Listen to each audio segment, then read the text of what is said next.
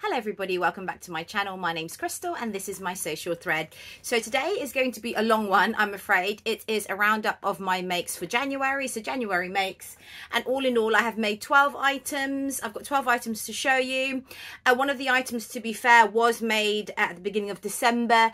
It was a blogger project for Jenny and she's just released that on her blog the beginning of this month, February. So now I'm able to reveal that, and so I've just included it in my January makes. And so let's get straight into it. So my first make of the month of January, it isn't in order, but it's what I'm wearing now. It's the Leela Nee. It's the Nina Lee South Bank sweater, which is, let me show you the pattern first. It is this one over here, the Nina Lee South Bank sweater. So it just comes in a long line sweater, which is basically a dress. Sorry, so it's a dress with a bottom cuff, cuffs at the wrists, and like a turtleneck, but it isn't what's it called, fitted around the neck. It's more like a loose, almost like a funnel neck, I suppose.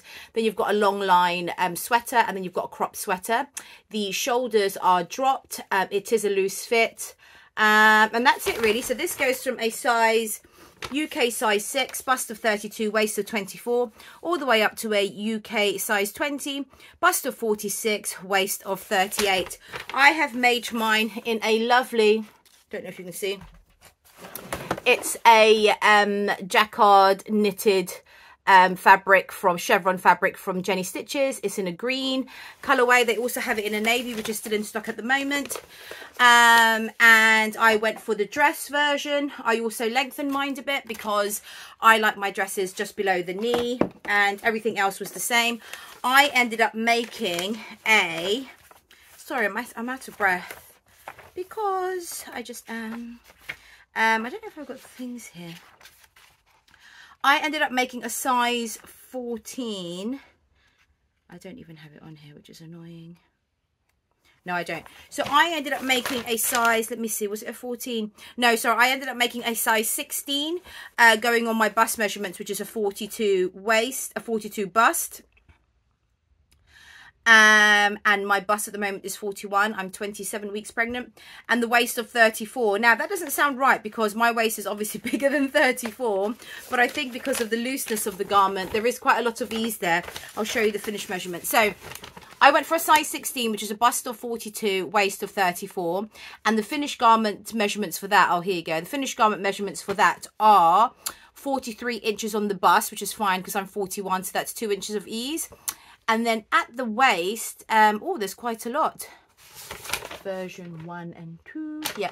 So at the waist, there is about 6 inches of ease. So for, no, 6 inches of ease. Yeah. So that's more than enough for me. And yeah, very straightforward. Everything was done on the overlocker. There was actually no top stitching either. So literally everything was done on the overlocker. And it's a simple front piece and back piece joined at the shoulders, sleeves laid on the flat, sewn on the flat, and then you do the sleeve seams, the side seams, add the cuffs, and add the neckline and neckband. That was very, very simple to do. And I can show you my one here, so I can stand up. So here you can see it's the drop sleeve. So normally the shoulder seam should sort of be up here, but it's a dropped one, and then you've got lovely deep cuffs, a lovely neck as well. And to be fair, I did increase this by 1.5 inches because my very first version is a blogger project for Jenny Stitches again, and that hasn't been released on her blog yet, so I haven't released that at all on Instagram or YouTube. But that, I just followed the instructions for the actual neck piece, and it was just quite too short for me.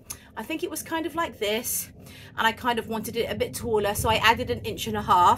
And in hindsight, I think I only needed to add 1 inch because that tends to kind of flop down, and also because the fabric, I suppose if you were using a, this is kind of like a thick Ponte Roma fabric, but I suppose if you were using like a fleece or a sweatshirting, it would probably stand up a bit more. But I still think 0.5 inch off that would probably look a little bit better. So I will have made a note on my pattern piece to just extend this neck piece by 1 inch rather than 1.5 inches. And that was that one. Let me pop up a photo of me wearing it. They're not the most flattering photos. I tried to take different angles and things, and I just didn't like what I was seeing, so I didn't even post it on Instagram, but I'll show you on here right now. So that's my first make. Very easy make. I think from start to finish, I would say 2 hours from cutting out and everything. Very, very simple.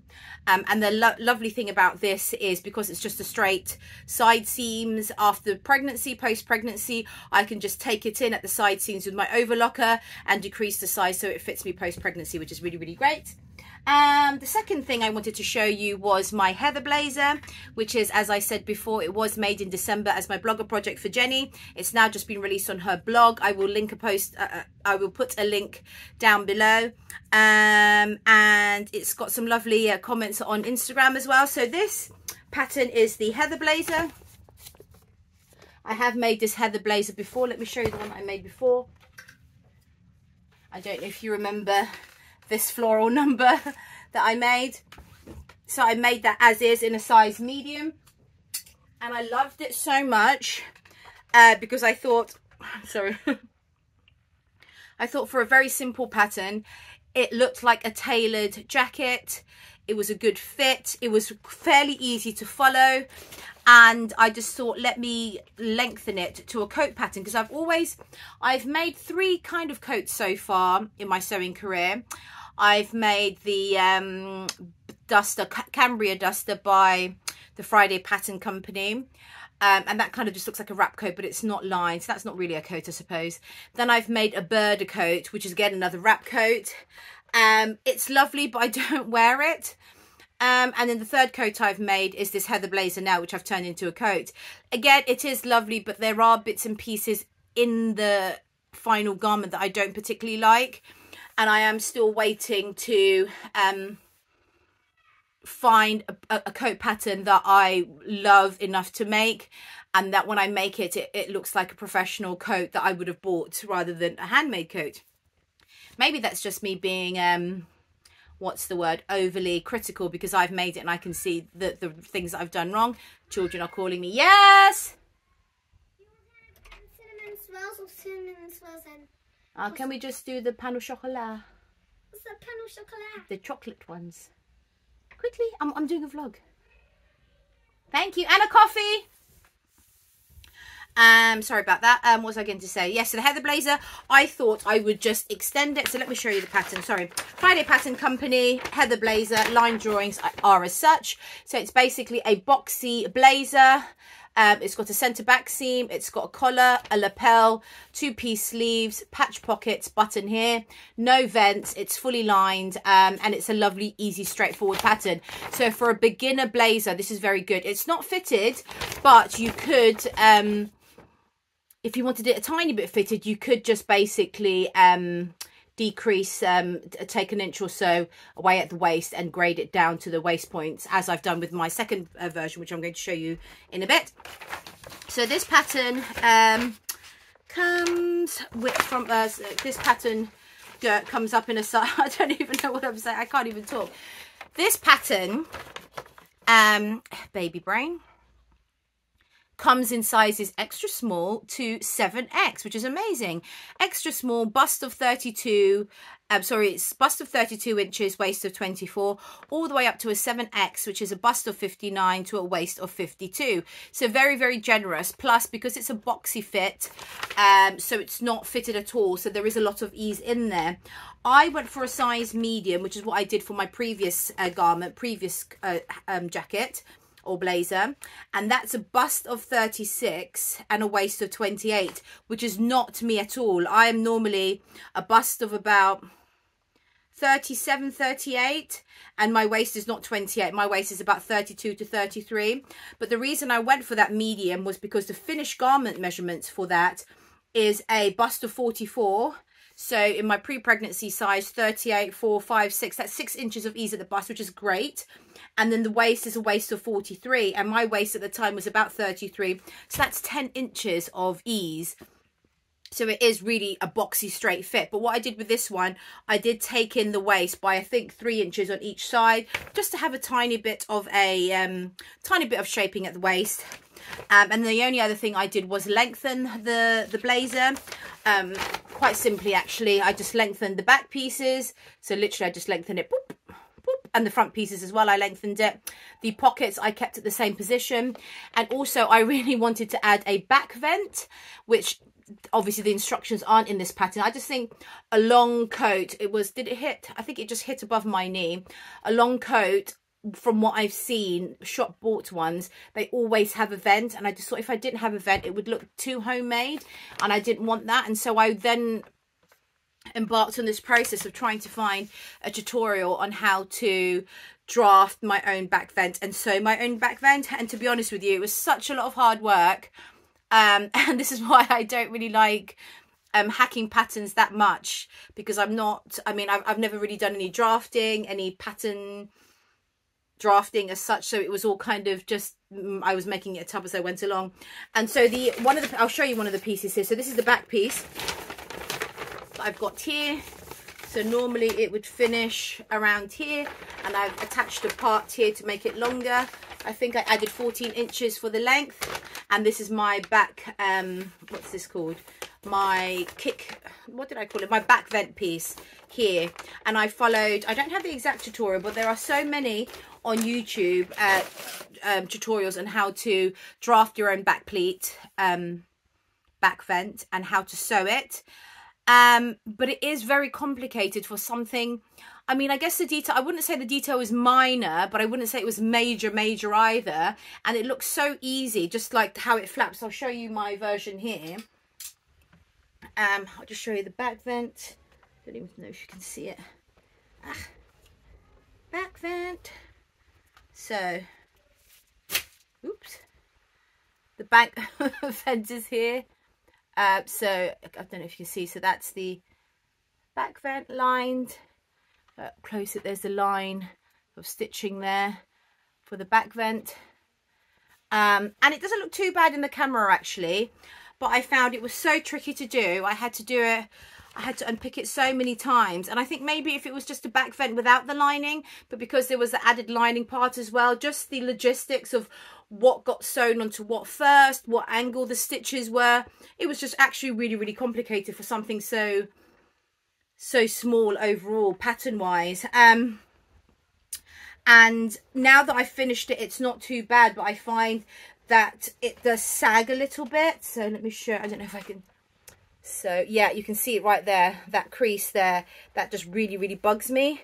So when it's hanging as I'm wearing it, you can see that, and I think it's because the lining isn't the lining is bunched up at the back, so it's not the right sort of hanging proportion, and that really bugs me, and that's why I don't wear it, which is really annoying. But here is the version that I made. It's in a lovely navy wool, 100% wool, dead stock ex-designer Laura Ashley from Jenny Fabrics. Beautiful to work with. It's washed really well. So how I pre-treat my wool is I put it in the dryer with a saturated towel, like a bath towel. I saturate it, but then I squeeze out the excess water. I put it in the tumble dryer, and then once that towel is dry, I'm hoping that the steam would have shrunk the wool naturally, and that's one of the ways you can pre-shrink wool. There's also other ways, but that's the one that I found to be the easiest and the most sort of home friendly, and that's what I did with my wool. And then the lining is just some lovely cotton lawn in there. I think this is called, they still have it online, berry something, I'm not sure. So that's just a cotton lawn. And then the sleeves, I was going to line it with cotton lawn as well, because I love the print, but I know from previous times that where I've lined a sleeve with cotton lawn or anything that isn't slippery, it's just hard to get your arm in and out. So I've literally just used some inexpensive burgundy lining fabric, anti-static lining fabric. And this was all from Jenny Stitches. So obviously I am one of her bloggers, well, not obviously, but for those of you that do follow me, you will know that I am one of her bloggers. So I get all of this fabric, the pattern printout, all the haberdashery and notions free of charge in return for a blog post.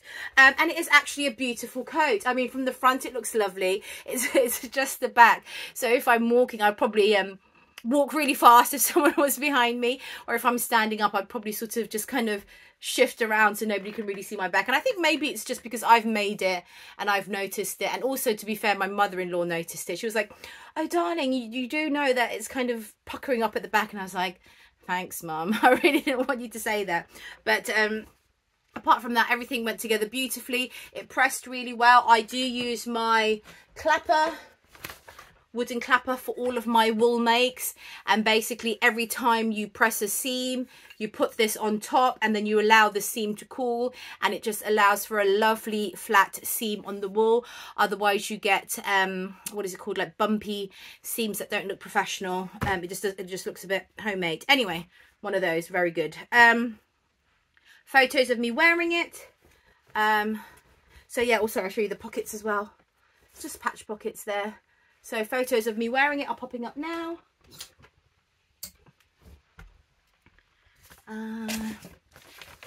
And yeah, instructions are very, very good. There are a lot of pieces because you have, I mean, there are a lot of pieces plus the lining as well. But I think if you just pin all your paper pieces to your pattern pieces, then you should be fine. Oh, one issue I did have is somehow I must have cut two of the same sleeves rather than opposite mirrored images of the sleeves. I cut out two left sleeves, and then when I put them together, it just didn't look right. And I was going to leave it until I thought, you know what, it's a really nice coat, the fabric is gorgeous, let's just unpick it and do it. And it wasn't so bad. I procrastinated for a while because I had to undo the so I had to go through the back seam. I had to go through the centre back seam, undo that, and then go in from the inside, undo the lining, undo the sleeve. And I didn't actually cut it out. I just reversed it. I just flipped it over. So it's kind of like a mirrored image. And luckily the wool, both sides of the wool kind of look like the front side or the best side or the right side. So that was quite handy. And then I reattached that. So it's a much nicer fit as well. Instruction wise, as I say, very simple, very straightforward. The only thing that was a bit tricky was attaching the lining. And on the actual instructions, it does actually say, if you read the instructions by itself, it does sound incredibly complicated. But they do have a video tutorial, which they've got a link for on the pattern. And that shows you step by step exactly how to attach the lining to the mane and hem it. And it's actually really simple once you've been shown how to do it. So that was fine. And so the only major problem was obviously the back vent, which I said before. I probably attempted 3 or 4 times to try and get it to lay flat, for the lining to all bunch up, and it was just really, really difficult. I don't even know if I can show you why it was so difficult. It was difficult. So my next plan for a coat probably won't be anytime soon, because obviously it's spring summer now, plus I'm having a baby in May, so I probably won't have time to do that. But my next coat, if I do, you know, plan a next coat, it will be kind of the same style, because I like that style of coat. I like kind of like the blazer style, so with a collar and a lapel. I like the 2-piece sleeve, and I like the wrap as well, but I would like buttons. But I definitely want a back vent, so a pattern with back vent instructions. And the ones that I've come across are the Hot Toddy by Lady of Leisure. I can pop up a photo. So this is really nice. It's got a back vent. It's exactly the same almost as the Heather Blazer actually, but it doesn't have a lining, and there is no extension pack for a lining. So again, you know, to draft my own lining, can I be bothered? Can I, you know, not really. And then the other one is the Vivienne coat by Sew Over It in their latest, I think it's called their vintage ebook. They've got a lovely, very similar style actually, but it's a bit more fitted at the waist. It's got the tie belt. I don't know if it's got welt pockets, I'm not quite sure, but it has the back vent, and it's obviously, as a vintage pattern, it's a bit more ladylike, a bit more feminine, so I think I'll give that a go. Also the cashmerette, they have a raincoat. I'm not sure what it's called. Not a raincoat. What do they call it? A mac. And that's got a back vent, but then also it has all like the back vents and all sorts of the epaulets. I think they're called epaulets. The shoulder things here. So that's another pattern to go for as well. And that's fully lined. So both the Vivienne and the cashmerette coat or MAC are both lined. So I probably will go for one of those at some point in the future. So that's my heather blazer. That's that one. So that's 2 down. Let me just, if I put this away at the same time, sorry, then I won't be so scattered. No, that's that. Oh, here it is. And then the next thing I wanted to show you was 2 makes that I made as a present for my goddaughter. I have mentioned this dress many times before. It is my go-to girls dress for girls. It's the Ellie & Mac Kids Be Curious pattern. It goes up from 12 months to Big Kid 12. Again, it's just a lined bodice, sleeves. You can make them short sleeves. You can also have flutter sleeves, elasticated cuff. You have tiered skirts. Again, these tiers you can play around with. And it's a button back. Very easy to make up. Lots of different variations. I think I've made, gosh, probably about 12 of these by now, but I will show you 2 of the versions that I made for my goddaughter Noelle, which I don't have to hand anymore because I've posted it off to her already. So I'll just pop up some photos of that one. Then I also made, so that was that. So that's 2 of the Be Curious dresses, the heather coat and the South Bank, which I'm wearing this. That's 4 so far. And then the next thing that I made is the Leona by Fiber Mood. This one right here, it's a knit sweater. This was a part of my Little Miss So-and-so So Luxurious subscription kit. So I made this in a soft sweatshirting fabric, like a teal with glitter in it. And so that was, I think I made that in like November or December, but I had some leftover fabric from a blogger project, and I had to play Tetris with the pattern pieces on this leftover fabric, and I managed to make myself another one of these. So all it is, it kind of reminds me of like an 80s style. So it's a very, again, loose fitted sweater. It has these very, so the back piece and the front piece kind of look like this T piece here. Then you've got the big almost grown on sleeves with gathers at this part here, gathers at the back. You've just got cuffs, a neckband and a hemband at the bottom. It is very oversized. I don't know if Fiber Mood fabric patterns are always oversized, but from what I've had so far, they're pretty much oversized all the time. But it does say if you don't want the oversized fit, then just go down a couple of sizes. So this goes from a size extra small to a triple XL. It's centimeters, I'm afraid. So bust of 76, that's all they've given you, up to a bust of 146 centimeters. So I had to mix and match 3 different sizes for this.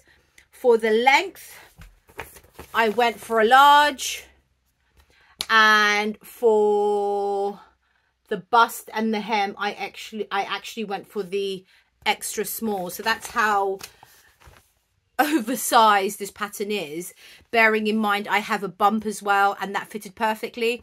This time round I lengthened the sleeves by about the same length as the cuff, because my last version was a bit too short, and I also lengthened the bodice by a couple of inches just to accommodate my bump, and it's very, very comfy. Very easy to make. Again, everything on my overlocker, and it doesn't even tell you to top stitch the neckband, which is great. I mean, you can if you want to, but you don't have to. Very easy to make. And I'll show you my version here.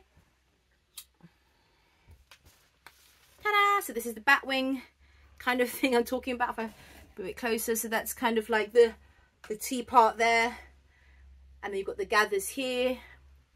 Lovely cuff at the end, cuffing at the bottom or ribbing at the bottom. The back is exactly the same, like a mirror image, and then you've just got a neckband here, and I've got a little label that says "Sew all the things."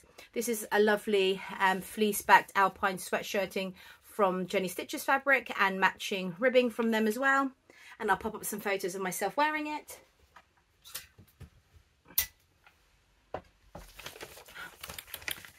This is from And that's that one. Next up is, what did I make next? Oh, baby patterns. Okay, so that's the Heather Blazer. So I'm just tidying up as I go along. The next thing that I made was a couple of items for my baby, which is my baby. I'm expecting a baby boy. I have 4 boys and 4 girls, so the boys win. This is a tiebreaker baby boy. He is due on the 16th of May, and I have made him just 2 little outfits. These were supposed to be 0 to 3 months, but I have measured them up against ready-to-wear clothing, which I do actually highly recommend. I have measured it up and against ready-to-wear clothing, and they're actually quite big. So I'm thinking for these particular patterns, it's Brindle and Twig. Let me just show you. It's photocopied bad, but it's Brindle and Twig. They're on Etsy, and they also have their own website, and it's their, what do they call this? Crew sweatshirt. It's very simple. Crew sweatshirt, sizes 0 to 3 to 5 to 6 years old. And yeah, so I did the 0 to 3, but I put it up against a ready-to-wear item, and it was quite big, so this will have to be 3 to 6. So I have made a note on all my Brindle and Twig patterns that they are 1 size bigger. So the 0 to 3 is 3 to 6, 3 to 6 is 6 to 9, and so on.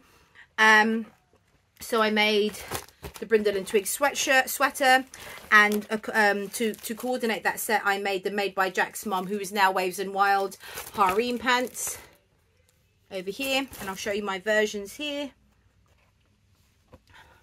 Little sweater, and this is made up in a dusky vintage blue. What is this? Waffle knit jersey from Jelly Fabrics. And then some matching ribbing from Jelly Fabrics. And these little labels at the bottom, it says, I stinkin' love you, little onions. This is from the Kylie and the Machines advent calendar. So I've made one little top. And then I made matching harem trousers or harem pants. So I've used the same ribbing, and then I've used some lovely French terry print, again from Jelly Fabrics. It's like an atlas there. So together I think they look very cute. Let me just hold that up if I can. Look very cute, and I'll pop up a picture of it. The next set I made, very similar, just different fabric. This one right here, so it's the grey waffle knit, grey ribbing, again the same I stinkin' love you label, and a pair of harem pants, lovely kind of nautical theme there with the grey ribbing, all from Jelly Fabrics. And very easy to make. The harem pants and the Waves and Wild harem pants literally took me like 10 minutes. All it is a front piece, a back piece, waistband, and 2 cuffs. And then this sweatshirt probably took me about 15 minutes. So very easy to make, very cute, very good for baby shower gifts, newborn gifts, that sort of thing. And so I'm loving those at the moment. The Brindle and Twig pattern, as I say, is called the Crew Sweatshirt number 32. They've got some lovely patterns on there. Waves and Wild, again, lots of lovely children's patterns. And actually both of these companies do some free patterns on their website, which is really great. And I will be joining in So Frugal again this next month in March, and I'm doing it on children's clothing, and I will be showcasing some items from both of these websites that are free, which are really, really great. So that's that one. I'll pop up a photo of that other set. And then the next thing I made was 2 more Daddy Melian sweatshirts, and I'll show you the pattern here. It's a German pattern company, and the reason why I went for a German pattern company is because for the life of me I cannot find an English pattern that has, it doesn't even have the proper pictures, that has chevrons. Yep, that has the chevron design. So, you know, just this chevron on the front and the back, and also on the sleeves. I can't find an English pattern that has that, so I've got this now. And the only annoying thing about this is it does have an A0 printout, not an A0, yep, an A0 printout file that you can send off to a copy shop. But I had done that in the past with Jenny Stitches, and she said it wasn't the right dimensions for UK copy shop printers, and mainly because maybe it's German, they have their own different size machines. So I always have to, if I'm making a different size from what I've previously made, I have to print it out in A4, stick them together and cut them out, which is, I guess, I mean, that's just a point that I'd like to make. Also, I mean, if you know how to sew a sweatshirt, it is fairly straightforward, but the sleeves do need to have seam allowance added to them, and so it was a good thing that I did do some, so on Google, when I had the PDF file out on my laptop, I cut and paste some of the bits to Google Translate to get the English translation, and I realized there was seam allowance that needed to be added to the sleeves and to the bodice. Apart from that, everything else is straightforward, and I'll show you my versions here. So I made one for my son, which is this one here. So it's the chevron at the front. Don't know if you can see the chevron from the side. The chevron's at the sleeve. There you go. And this is some lovely, I'll show you the fabric. It's some lovely sweatshirting from, really lovely fleece back sweatshirting, really good thick quality from Pound Fabrics, mustard, rust and navy.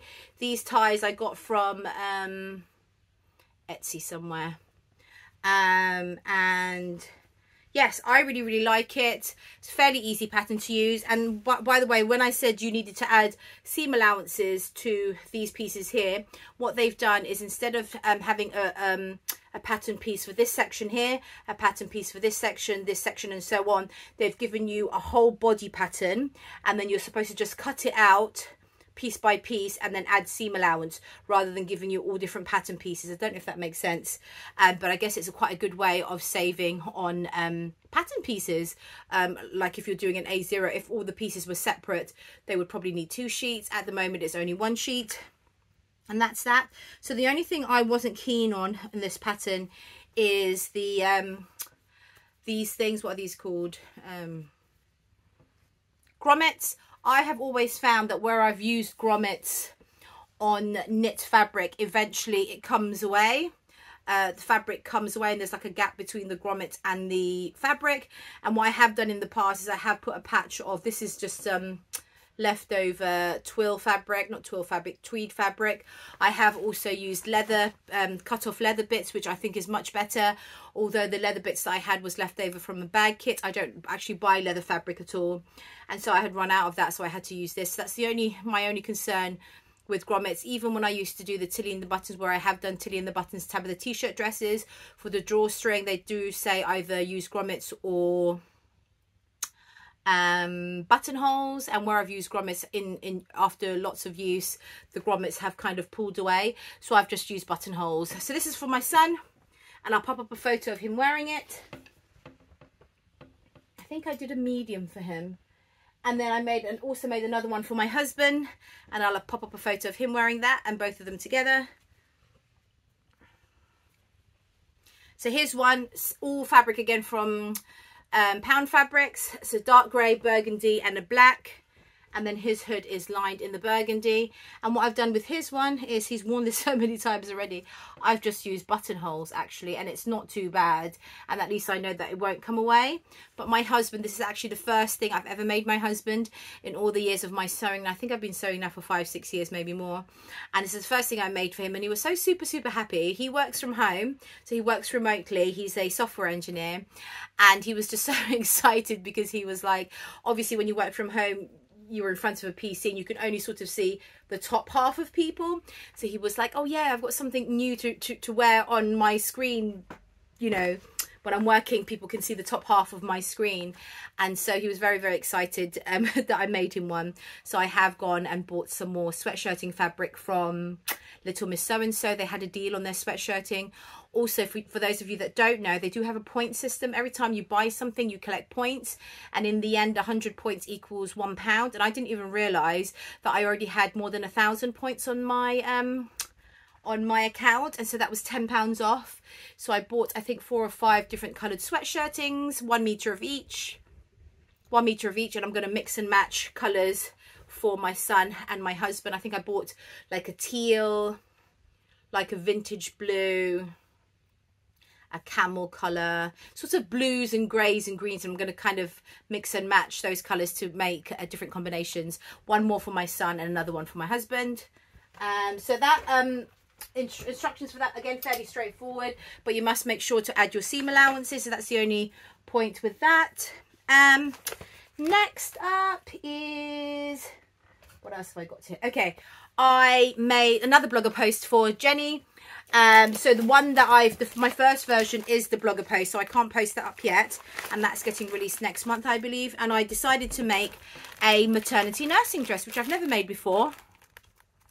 And for those of you that have been pregnant recently or nursing probably in the past 5 or 10 years, you'll know that nursing dresses are extremely expensive, and I'm guessing the styles and the fabric, you know, there's not that huge, there's not that many variations.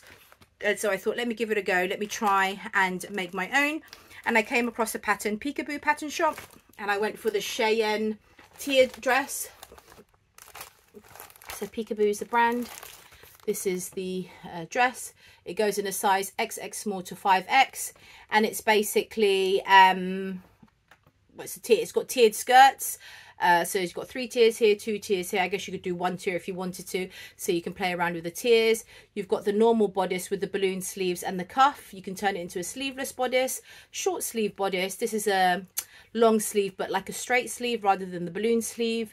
And so you can turn it into a dress or a top. And the main part that I wanted is this nursing access. So all it is kind of like 2 pieces crossed over, so it's like a v-neck crossover bodice underneath the main bodice. So it's very simple, and that layer just lifts up, and then you have a nursing access there, which is really, really great. Let me show you. Very, very easy to do. I wouldn't say very, very easy, very simple. There's nothing difficult in the instructions.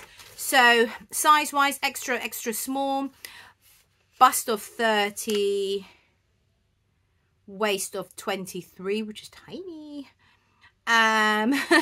all the way up to a 5XS which is a bust of 55 and a waist of 47.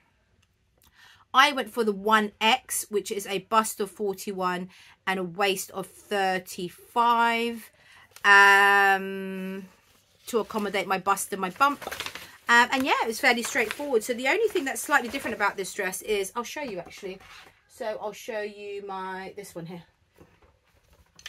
This is my one of my versions.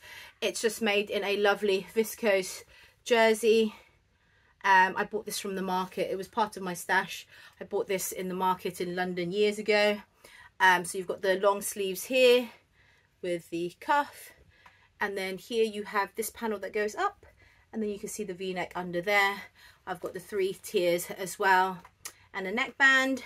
And the difference about this pattern is, normally from all the other dress patterns that I have had or used, you normally make the bodice first, attach the sleeves, then you make the skirt, and then you attach the skirt and the bodice together. This one did it differently. You assemble all the front pieces, all the back pieces, attach the sleeves, and then do the side seams all in one go. So you would do the v-neck piece first, then you put that one on top, then you'd add the first layer of the front skirt, second layer front skirt, third layer front skirt, then you do the back bodice, the layers of the back skirt, then you would attach the 2 at the shoulders, attach the sleeves on the flat, and then you would sew all in one go from the cuff all the way down this sleeve here, all the way to the armpit, all the way down to the waist, all the way down to the bottom of the skirt, all in one go, which is a different way of doing things.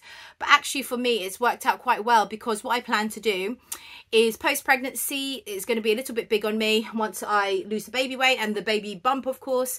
And then it's just very easy for me to use my overlocker and basically just take it in by a couple of sizes all the way down. So it works out really, really well for me.